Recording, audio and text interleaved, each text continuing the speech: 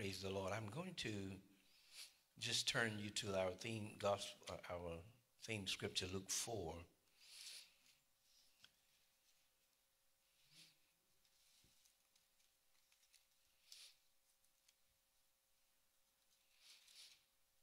Luke 4.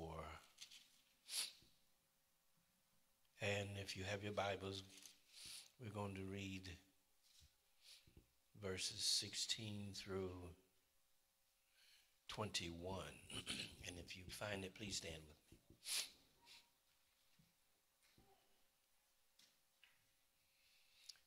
And if we can read responsibly, reading it, beginning at verse 16. And he came to Nazareth, where he had been brought up, and as his custom was, he went into the synagogue on the Sabbath day and stood up to read. And there was delivered unto him the book of the prophet Isaiah. And when he had opened the book, he found the place where it was written, The Spirit of the Lord is upon me, because he hath anointed me to preach the gospel to the poor.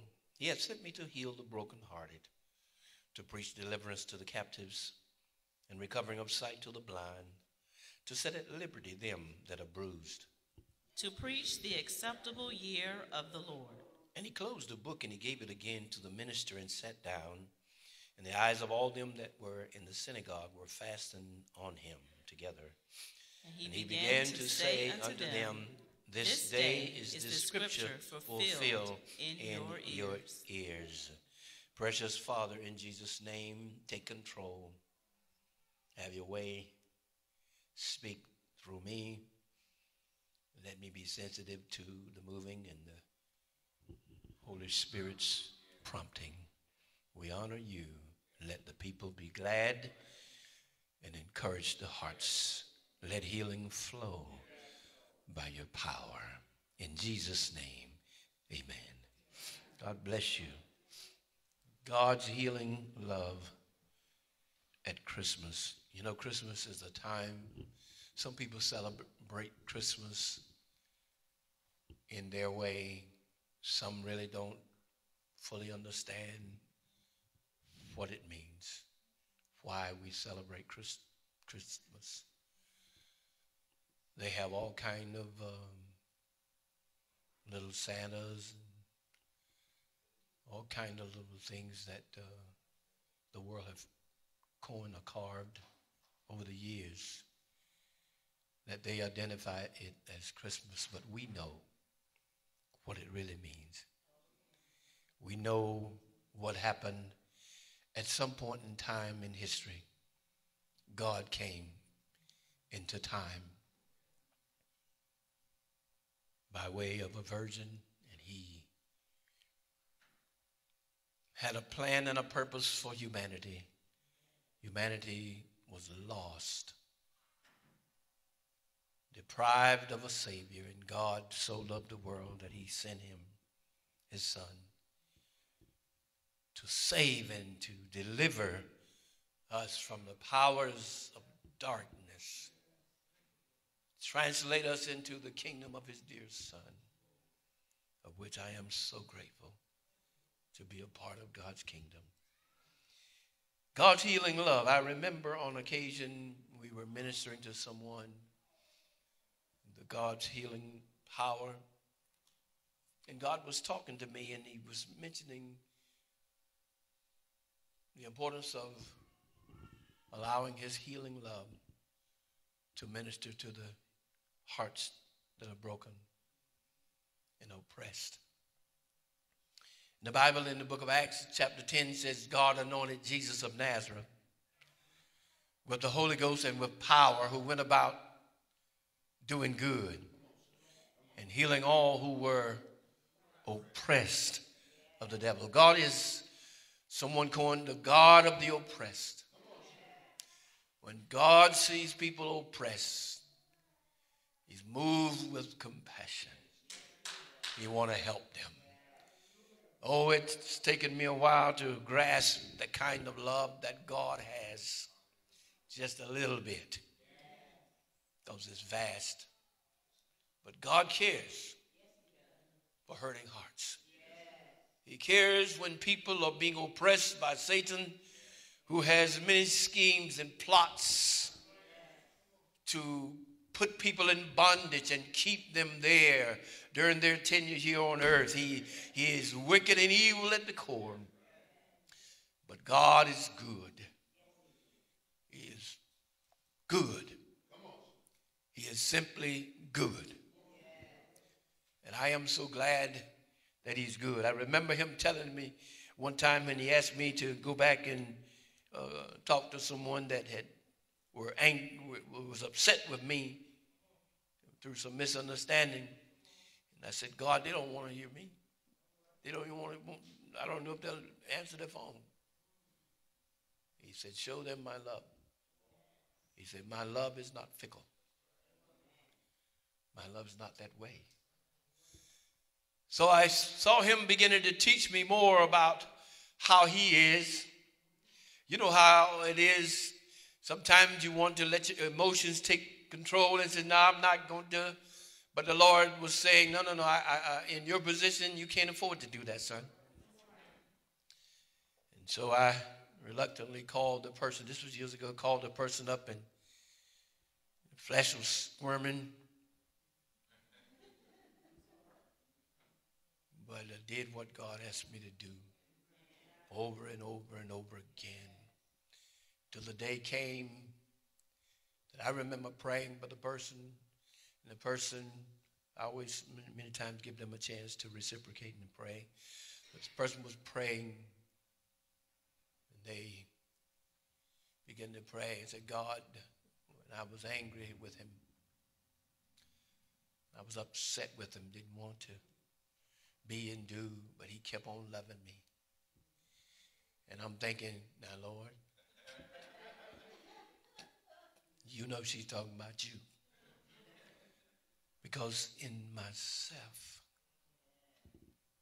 we are human. But God is divine. He can make up the slack. Hallelujah.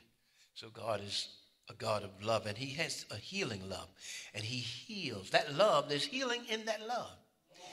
And all he has to do is to minister unto you that love, and whatever needs repairing. You can feel the repairing. You can feel the mending of the Spirit of God. God is so awesome. And as we started out, there was a tree of life. Healing is important. And in the fruit, there was healing. We look in the book of Revelation, we see again the tree of life. And even the Bible said the tree of life, it bore 12 manner of fruit. And it was the healing for the nations. God is a healer, saints. God is a healer. I'm so glad I don't have to go around with a broken heart for so long as I can open my heart and begin to call upon the Lord, who is the mender of the broken heart. And I heard one writer say, who forgiveth all of my iniquity, who redeems my life from destruction, and forgiveth all of my sins, my iniquities. And he says, and he redeems my life. And he says, he places a song in my heart, even praise unto God. God desires to be praised when he does something for you and I. Therefore, if God has healed you, then God said, I want you to give me the glory that's due my name. Hallelujah, hallelujah. He's a healer. God began to tell me about the healing love for the brokenhearted. And then I heard him begin to say, there's sorrows in the hearts of many of my people. And as he was talking about the sorrows, I want to take a few scriptures here, and I'm going to start in Psalms 13. There's a man that was very familiar with sorrows, and that man was David. Hallelujah. You know, I had this idea that if I served the Lord, I wouldn't have no problem. I know you're not like that, but I was. I thought that if I served the Lord, I wouldn't have no problem. But the truth is, when I began to serve the Lord, I really did have some problems. But it was as my sister said earlier, it was a time of growth. Now, I want you to look at this, what he says in Psalms 13. This is David, beginning at verse 1. How long wilt thou forget me, O Lord? Why would David say something like that? Forever? See, David was in a little slump. How long wilt thou hide thy face from me? How long shall I take counsel in my soul, having sorrow in my heart daily? How long shall my enemy be exalted over me? Isn't that interesting? So God is going to heal some sorrows today. And I know that those that are watching me by way of television, God's going to heal you of some sorrows, some that you've been carrying for a long time.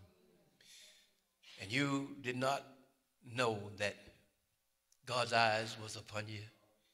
You didn't know that he knew all of those sorrows, how long you've been carrying them. But God says he's going to heal you of those sorrows. You need to start praising God right now because God is faithful to what he says. So David was oppressed by his enemies. It implies that.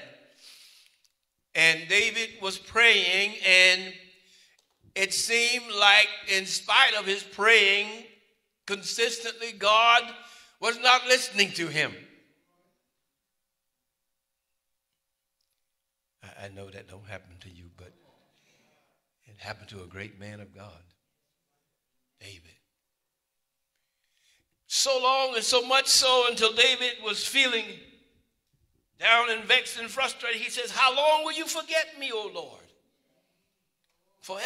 Is this thing going on forever? How long will you hide your face from me?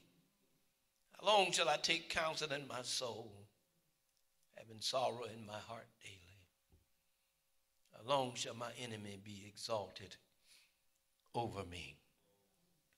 Sometimes God don't move certain things that oppress us right away.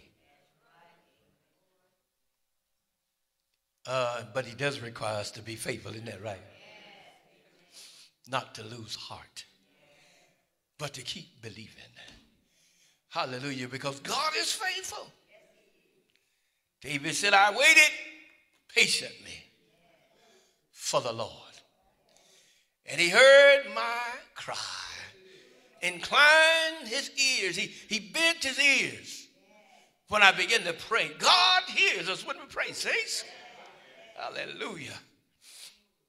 And David, after coming through trial after trial, and after the life that he lived, and he went through so many things, but it was a teaching, a time of learning. And David ran from Saul for a long time, and yet he could have felt like, God, where in the world are you? You see what he's plotting and to do. But God, at the right time, he had given him a word. He says, I'll make your enemies your footstool. Stay with me. Don't go nowhere. Stay the course, and I'll show you my salvation. And so David stayed the course, and through all of the running, and the day came when God says, this is the day. Somebody, look at somebody and say, this is the day that God's going to do something different in your life. God told David, and he gave him the wisdom, and David was a man respecting his leader. Isn't that right? Saul was his leader, but he was backslidden. They tried to get David to curse him and do him in. David said, well, now, I might look stupid, but I'm not crazy. Say, he's God's anointed. I'm not going to do that. And so David went ahead, and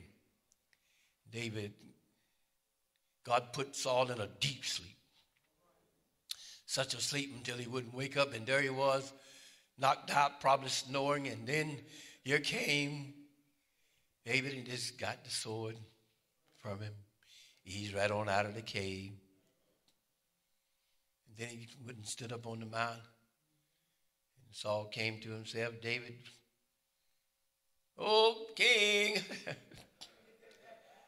He said to his armor bearer, "This is not good. You're supposed to protect the king. But I got his armor." In other words, in those days, they'd have their head when they couldn't serve their possession.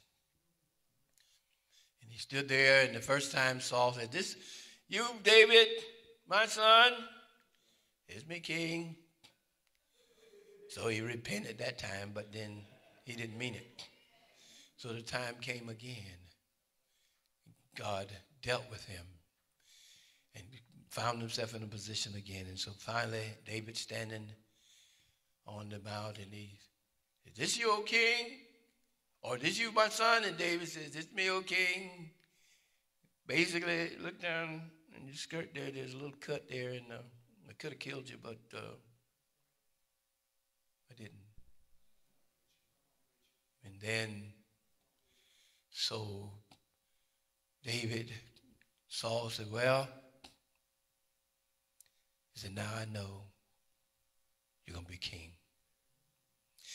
Now I know because of the heart that you have." Saints, don't be moved by the oppressor. The Lord is looking at the heart. Saul said, "Now I know that you're qualified to be who God is calling you to be." Not only is Judah the kingdom, but Judah and Israel, the whole of it. I know you're qualified because you could have killed me, but you let me go. I did you wrong, but you let me go. You're qualified. I know you're going to be the kind of king that God needs to serve his people. Somehow man looks on the outward, but God looks on the heart. So there's sorrows in the heart, he said. David knew that, God, I got to get these sorrows out of my heart. Now look at Proverbs 15.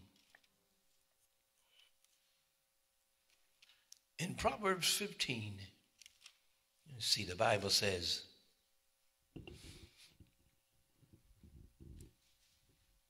"A merry heart maketh a cheerful countenance, but by sorrow of the heart the spirit is broken." Brokenheartedness. But the Lord says he heals the broken hearts. Glory to God. Then we see in Matthew 24 there are sorrows that come about as a result of the end time, the fears. Isn't that right? Matthew 24 talks about there'll be earthquakes in divers places, famines and so on, But he said, but all of these are the beginnings of sorrows. Isn't that right?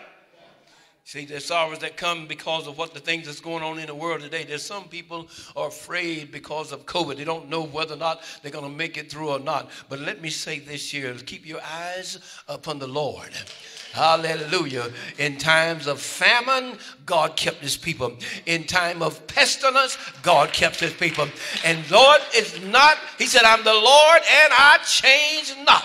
Put your trust in the Lord. Don't put your trust in medicine. Don't put your trust in the vaccine. Got nothing against them. But what I'm saying, make sure that your trust is in the Lord. For the Bible said, "They that trust in the Lord shall be as Mount Zion, which cannot be removed, but abide forever."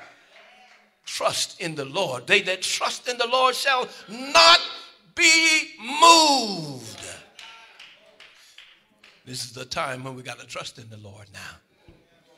We've got to trust in the Lord. There are more things that are going to happen in our world today. And when your trust is in God, you're going to be all right. Isn't that right? Hallelujah. Glory to God. And so there are things that are happening on our world, but they're in accord with what the Lord said. He He said, men's heart failing them for fear of the things that are coming upon the earth. Hear what I'm saying. Put your trust in God. God is the keeper of our lives. It is so important what I'm sharing. And then he says in 1 Timothy 6, the Bible talks about, Paul was telling Timothy this.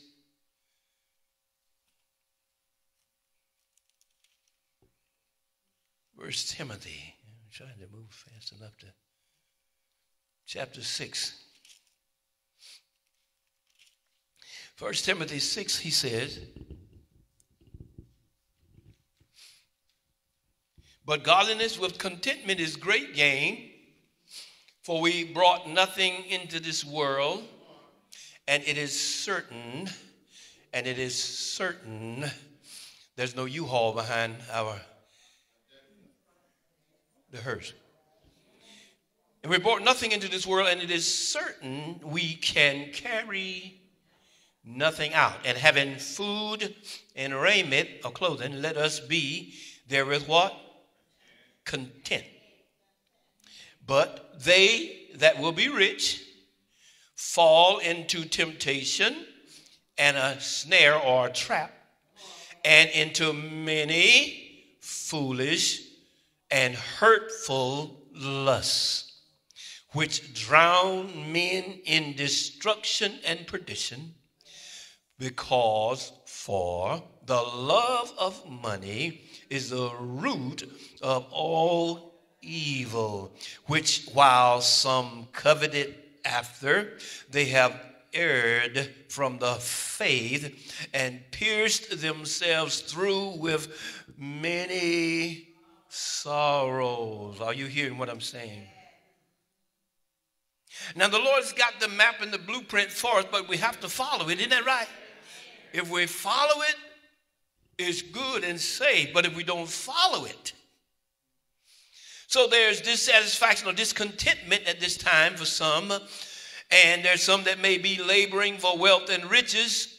But the Bible says, for the love of money is the root of all evil, which while some coveted after, they pierce themselves. Are you hearing me? They erred from the faith and pierced themselves through with many sorrows.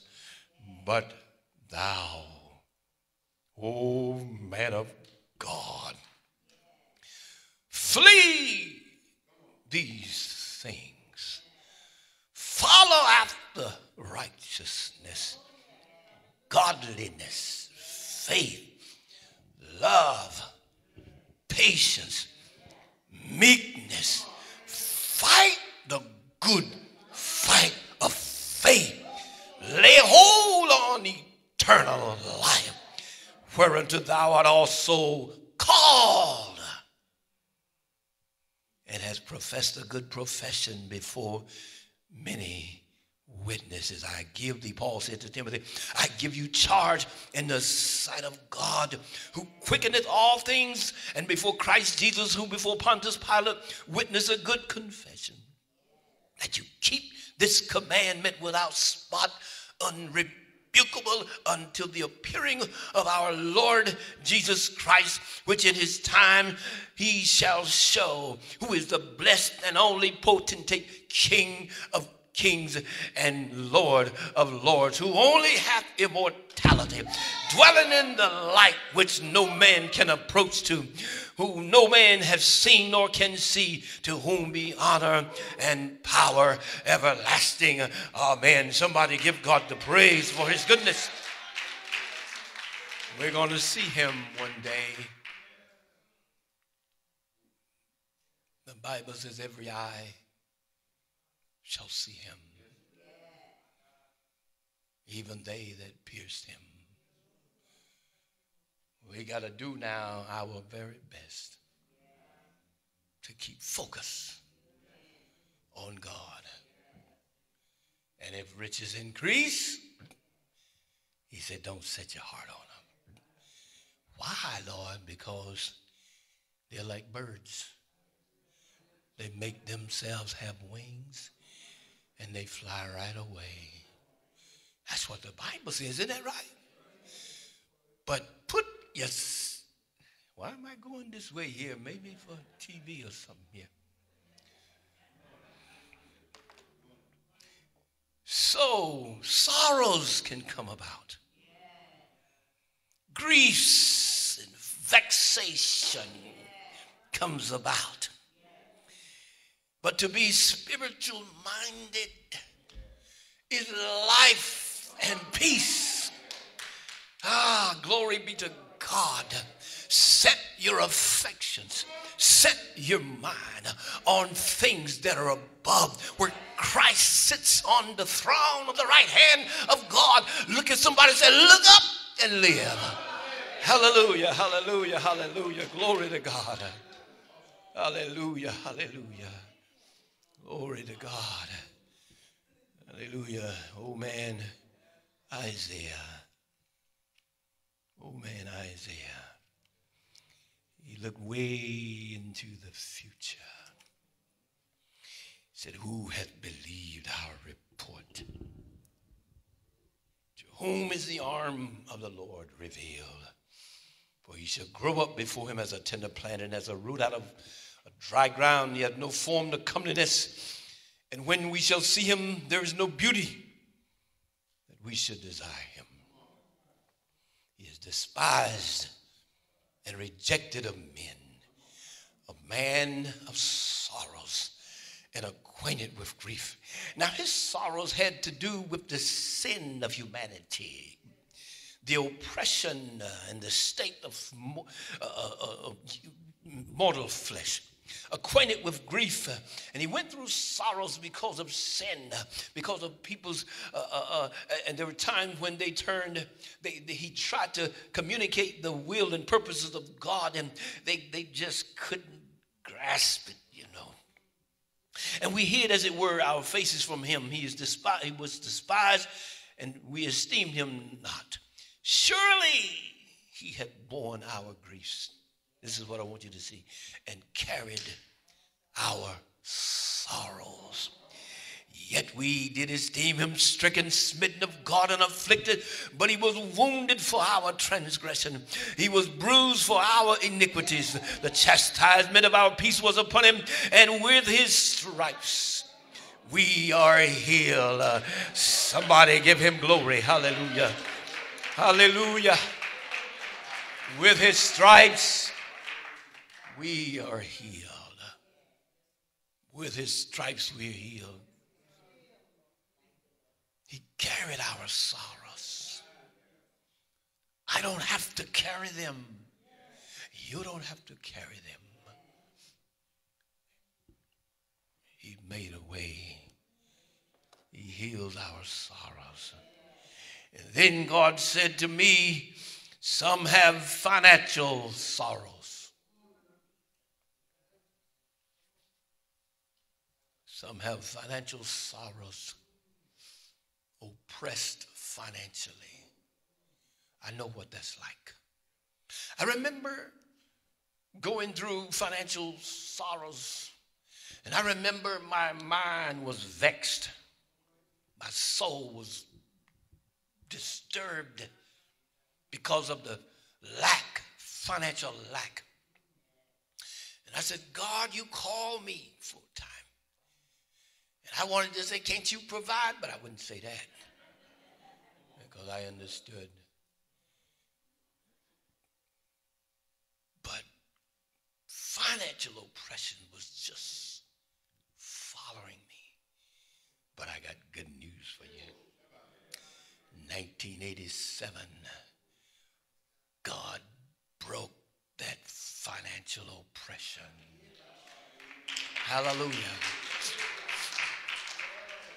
God broke that financial oppression. From that point on, things began to go differently for me. Oh, I'll tell you, prior to that, beforehand, and the vexation, I went to the employment office one day. I was mad with the Lord. I was mad because I said, God, you called me for time, and now I'm suffering like this. I'm doing everything that I think you asked me to do. And so I went to the employment. I said, you know what, I'm just going to get me a job. I tell you what. I said, so I go to the employment office. And I go in there and talk to them about a job and so on and looking at what they had available. Then I went to the credit bureau. And I had 5 judgments. I came out of that place. I was so mad. I was so mad until I started to cry. But inside, I was blaming him. And that was when the Lord said, son, if you will pray in the morning in a reasonable time at night, God will bless you. I took him at his word. From that point on, every morning, before I got into anything, I would roll right over on my knees. I wouldn't let phone calls, nothing else, move me. And I would stay there until I prayed it through. Sometime 2 hours, sometime 3, whatever it took. From 1987 to that point to now, God said, if you do that, then God started to bless it. He broke the chains. He said, I wanted you to know how demons can hold your life. He broke their power. And I remember in 1988, we got our first home. And then I've shared this many times to these that are here, but some haven't heard it. Had our car, and the car decided it was going out. I said, well, I'm going to see if I can look for me a used car. And the Holy Spirit said, you can have any kind of car you want. You know, coming out of a place with 5 judgments, and you can never get nothing, you're scared because it's going to be turned down, and just, you know, you apply for something, and it's just not going through because of your credit. That's what I came out of, but you know what? When God gave that word, that was the end of that.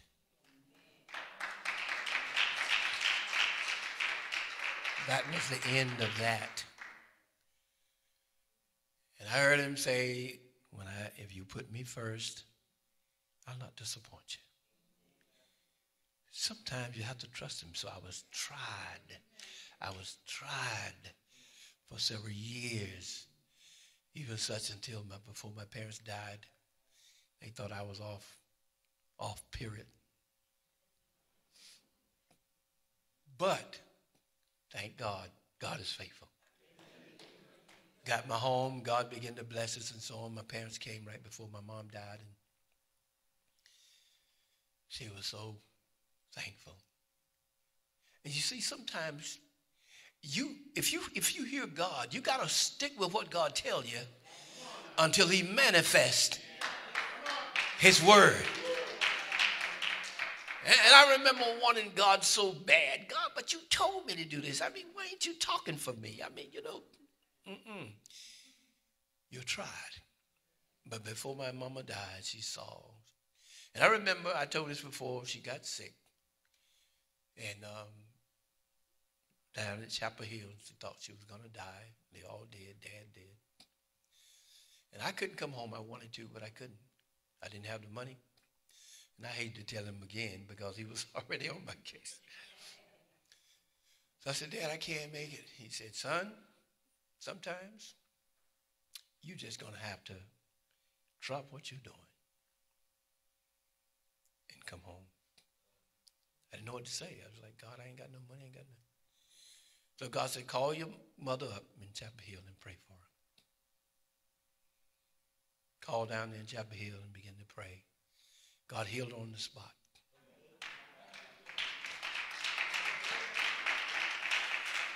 And before she was buried, she understood that if God is calling, don't let me get in the way. And my father, that thought I was off, he told a good friend of mine before he passed, it was no longer about finances. He said, as far as I'm concerned, my son is a millionaire. This is good for somebody here today. I don't know who you are, but what the Lord wants you to know is that if he gives you to do something, and unmistakably you know it's God, you got to do it. And you may not see no vindication for a while, but you got to know that God spoke to you. When God called Abraham out, his family may not have understood, but God called him out, and he blessed him. And God will bless you if he's calling you. Make sure it's God. Now, don't you get some funny idea that you done seen somebody else's life and you're going to do it. Make sure it's God. Isn't that all right, y'all? Hallelujah. But God is faithful. Financial sorrows. Somebody's financial woes are going to end today. God spoke to me in prayer. Hallelujah. It's like God says, you've had enough now. I'm going to change things for you. Ooh, glory.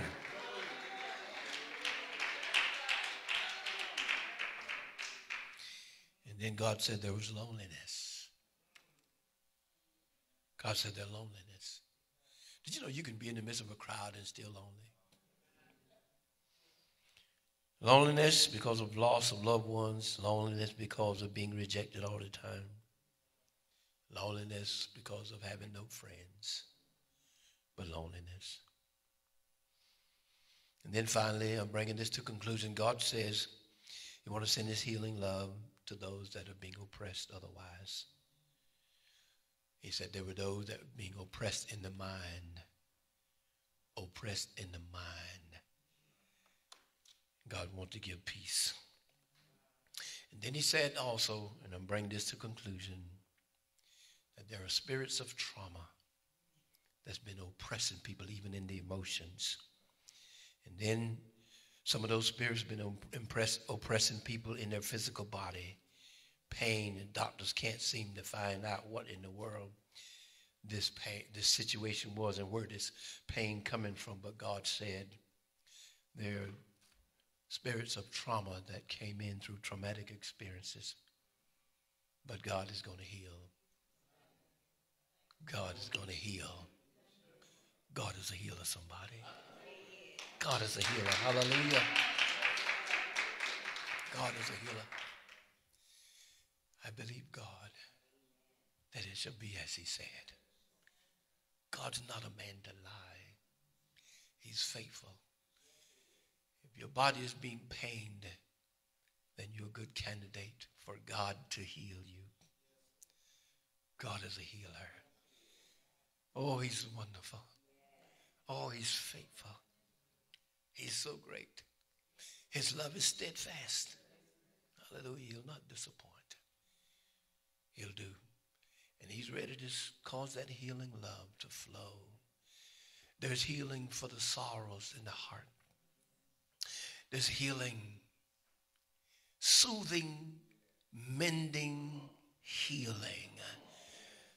There's healing to repair the soul. It is important that we allow him to heal us. Some have been wondering, Lord, what is going on? When is this going to change? Allow then God to heal the soul. Father, I thank you. I give you praise. I honor you now. And I give your name the praise. And not only on TV, but you may be here today. And while we're praying, you may feel God brings something to your heart or mind. Just say, go ahead, Lord, do what you need to do. Remember, he's a healer. Throughout the Holy Scriptures, He's been a healer. Even before all of this age of grace that we know now, he was a healer. He healed the widow woman,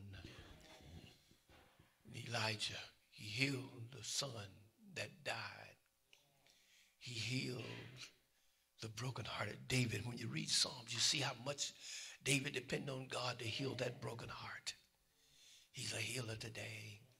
And when Jesus came, he said, the Spirit of the Lord is upon me because he has anointed me, hallelujah, to preach the good news to the poor, but to heal the broken in heart. I don't know about you, but I know what it is to have a broken heart. But I know what it is for God to heal it. Any testimony that you hear these saying, this God is a God of love. And he's not a respecter of persons. What he's done for others, he'll do it for you. And I'll tell you something in conclusion. What the Lord made me see is that if you got a need of healing in your body, don't go through trying to qualify. Just don't do it. If you're saved, you're qualified. When God came to us and the blood that was shed, when we in faith believed that Jesus Christ was our substitute, then God saved us. He didn't say, no, no, no, you got to do some real good works to get into my kingdom. He simply saved them. And the Lord, one pastor, I shared this again, I was listening to him, he said, he began to get 7 steps to healing, 7 this, da, da, da, da. And he said, the Lord said, just stop disqualifying my people. Just stop it. They don't need to do all this. They need to just believe, and I will heal them. And I want to tell you this today, that I believe he wants me to make this clear, that a lot of people are not being healed in their physical body because they feel like they have to qualify. They feel like they haven't been good. They haven't measured up. And so they just don't even try to allow God to heal them because they feel like this salvation is of works. And so they never get healed. But the Lord wants you to know that you didn't qualify to get saved. You simply believe the gospel. And you will not have to qualify to be healed. But you will have to believe. Isn't that right? Come on, let's give God thanks. Now the Spirit of God will move all throughout this place. And he'll touch any heart and any body that needs to be healed. And I want you to believe with me. It's simply faith. And Paul said in the book of Romans that it's from faith to faith. Isn't that right? From beginning to end. As my wife is coming now, we're going to first pray for the TV audience, and then we're going to pray for the living word and others. Join us in prayer now as we pray for our TV audiences. You that are watching us by way of television, their healings for you. As we pray, the Holy Spirit is going to minister to you today. The love, the healing love of God. God is real. And he's faithful and he loves you very much. He cares what has happened to you. He knows what happened to you. He knows the traumas. He knows how you're being oppressed. God knows. That's what he told Moses. I know their sorrows. But he also told Moses that I'm come to heal him. He doesn't change. You, by way of television, you're watching me. God's talking to you. There's a man, there's a woman. There's several of you. This message is going to mean something to you. And And you're going to feel the power of Jesus Christ even as this word is going forth, bringing a healing in your body. Somebody's going to be healed in the mind.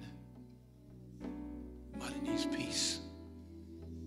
And you hadn't been able to rest and sleep. It's your mind being oppressed. But there's healing for you today.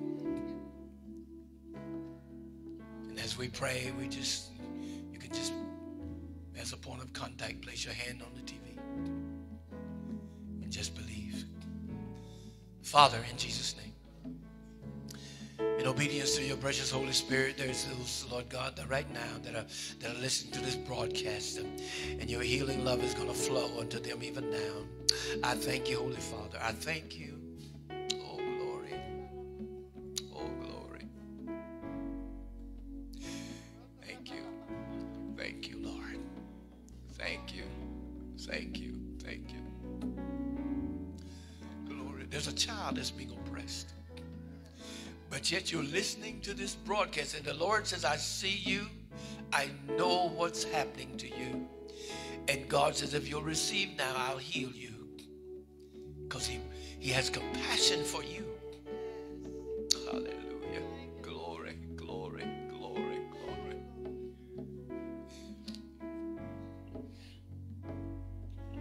I saw a flash of an adult.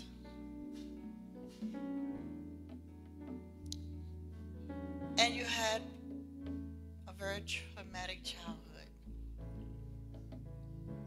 You experienced rejection.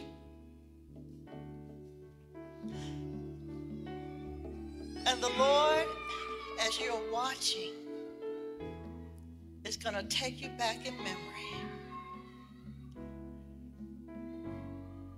And he's going to heal you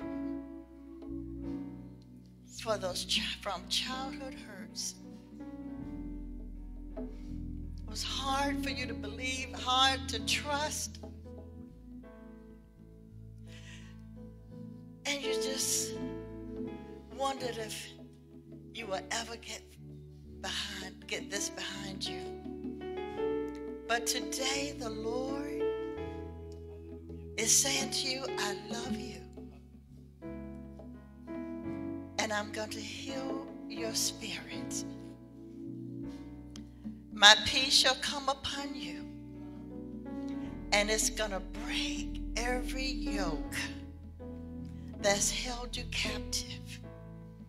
Fear of people. Fear to trust. God is going to heal your emotions. And as he brings things back to your remembrance, God said, forgive.